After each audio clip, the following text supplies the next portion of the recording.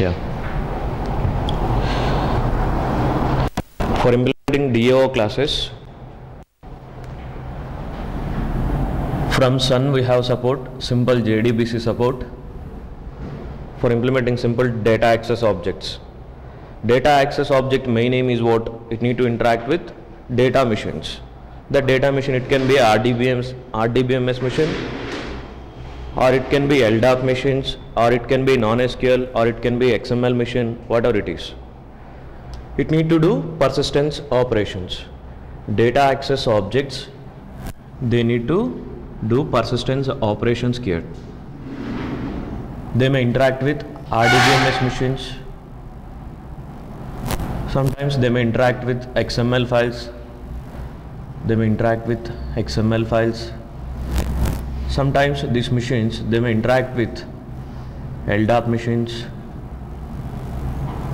Sometimes they may interact with NoSQL machines. Whatever it is, finally they need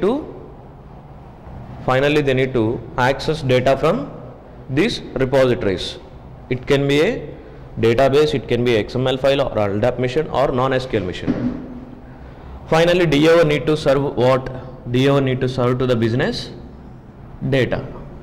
Whenever business want to persist to data, or whenever business want to retrieve data, DAO need to support here for this business to access data from XMLs or RDBMS or any lightweight LDAP machines or from non-SQL machines. The main aim of DAO is simple data access operations here. Simple data access operations. It need to do here operations. That is the main aim of DAO. So to implement DAOs, from Sun we have JDBC. By using JDBC we can do simple data access operations. And to read data from XML file and to store data into XML file, we can go through parsers like JAX-B, JAX-P parsers.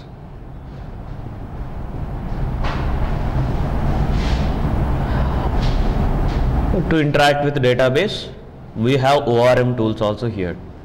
Many ORM tools we have. EJB, JPA, Hibernate, iBatis. We have many ORM tools. By using these ORM tools also we can access data from database. And to interact with non-SQL databases, we have OGM kind of tools. To interact with non-SQL.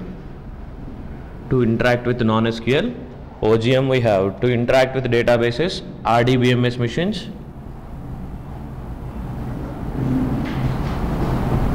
We have these ORM tools. By using JDBC also we can interact with RDBMS machines.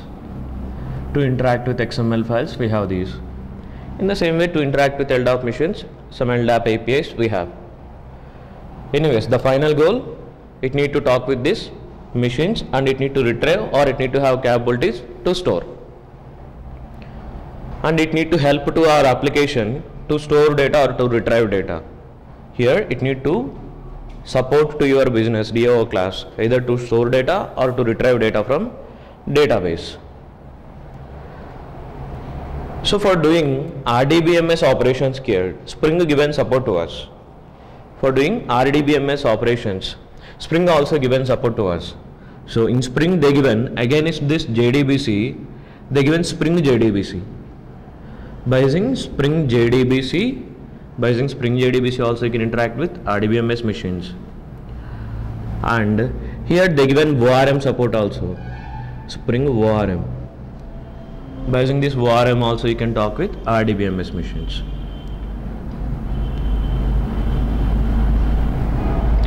But while before going to implementing by using JDBC or ORM or anything like XMLs, we need to follow some pattern here. We need to follow a pattern here to implement DAOs. Which pattern we should follow here? Interface implementation pattern we should follow. For implementing DAOs, we should follow interface implementation pattern. Why interface implementation pattern we should follow here? These data access technologies or data access tools like JDBC and ORM, like Spring JDBC, Spring ORM. These type of tools or technologies in market, frequently we will get new technologies. In case if your data access operations, if you want to implement by using new technologies, let's say if it is in JDBC, in future if you want to move to any ORM or else any other new technology if you want to use here. If you go through direct implementation part, the direct implementation part, it may affect your business. Third party vendors, they will not follow any Sun standards, right? If it is Sun API, for Sun API if they provide implementations, they may follow Sun API implementations without following any Sun API implementations. If they provide their own implementations, Hibernate is not standard API from Sun, right? It's a third party API. So while implementing by using Hibernate here, Hibernate API methods you may need to use here. Hibernate, it have its own methods like save, update. So these methods are not standard methods from Sun, right? So here you may need to use any third party API to implement your DAO classes. So by using any third party API, if you are going to implementing DAO part, this DAO part implementations should not affect your business. So then without affecting your business, if you want to implement your DAO part, in future also if you want to provide, like if you want to move to any other new technologies, your DAO implementations, here your DAO implementations they need to follow interface and implementation model. Interface and implementation model we need to follow here. We need to design first a DAO interface, then next we need to provide implementation. DAO interfaces and DAO implementations we have to provide. So in that interface what we should provide? All the required DAO standard methods we need to write in interface, and then we have to provide implementations on implementation classes. So that implementations can be simple JDBC implementations or EJB or Hibernate or anything.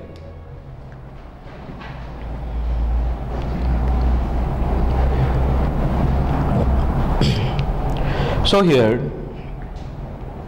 to implement a DAO part, before going to implementing DAO part, we need to design a DAO interface, and the DAO implementations you can do by using, if it is a RDBMS mission, by using simple JDBC, or else by using simple ORMs, or else by using Spring JDBC, or else by using Spring ORM also you can provide implementations here. So first thing, we must need to provide a interface to our DAO. In Spring we have dependency injection, right? So by using that dependency injection, you can make your business and DAO layers loosely coupled. How? If you take a DAO interface here, if you take a DAO interface reference here, by using Spring IOC, you can create any DAO implementation object. You can create any DAO implementation object. That DAO implementation object, by using IOC, we can inject into interface references. In future, if you don't want that particular implementations, you can change implementations to any other new technologies, and that implementations also you can inject into your business. Any implementation object we can inject into interface references, right? So you can have any number of implementations here. Let's say if it is DAO 1 implementation, and if you have one more implementation, DAO 2, DAO 1 object we can inject into this interface, DAO 2 object also you can inject into this interface.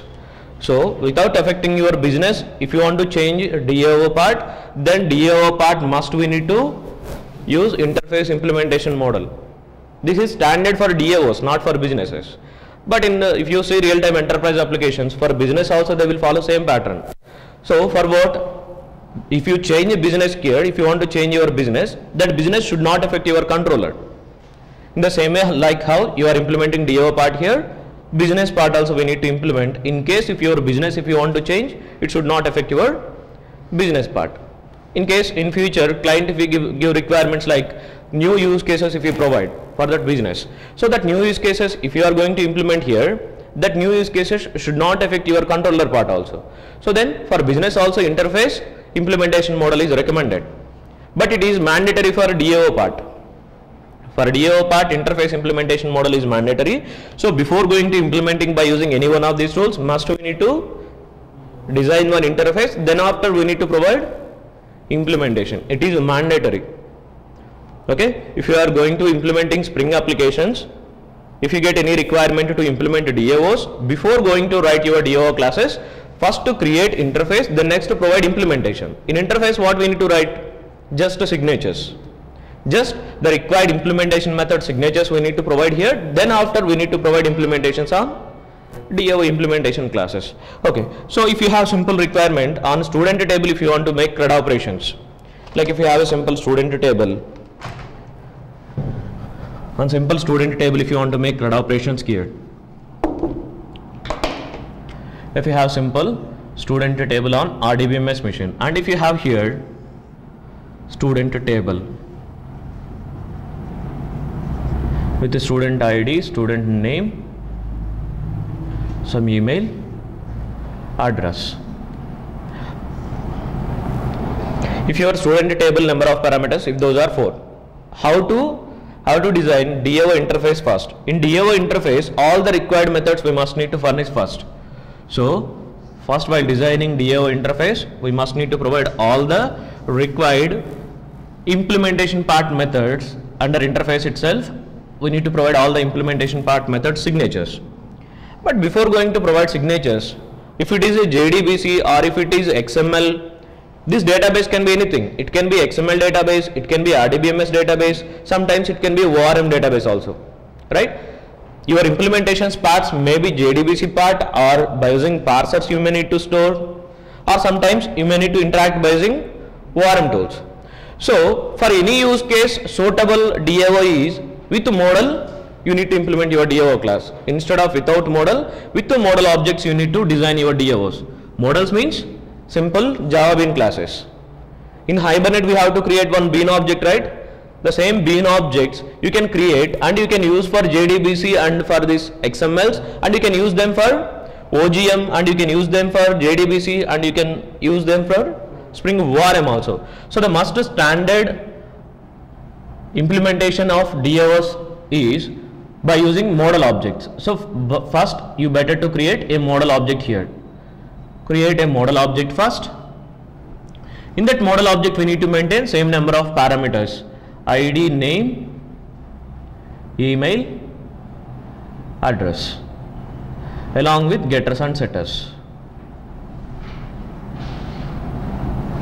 Actual DAO pattern recommended thing is what? We need to design an interface and we have to provide implementation. While designing interface, in interface we have to provide signature, right? In that signature, which type of signature we need to write? To do save operation, which signature we required in DAO?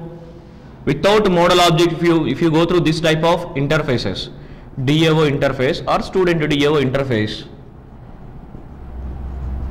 without model object, if you are going to write signatures here, we used to write like this, like public int save, and individual parameters we have to take here: int ID, string name, string email, string address.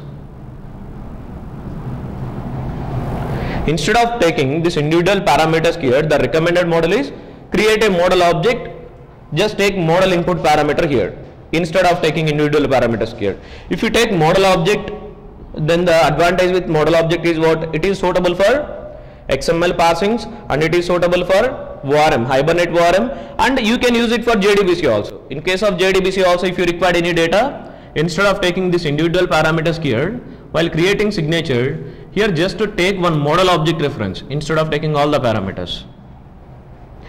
And in case if you want to insert data into table by using JDBC, we know how to write JDBC queries. In that JDBC queries, just collect data from the student object and you can pass it into student table. In case if it is ORM, directly we can persist, right? In case of Hibernate, just we can pass that object reference into save method. So you better to provide your signatures with the model objects while creating DAO interfaces. So here for DAO interface, you better to take model object references here. So first you need to create model object. How to create model object? This model object structure and your table structure should be equal, right?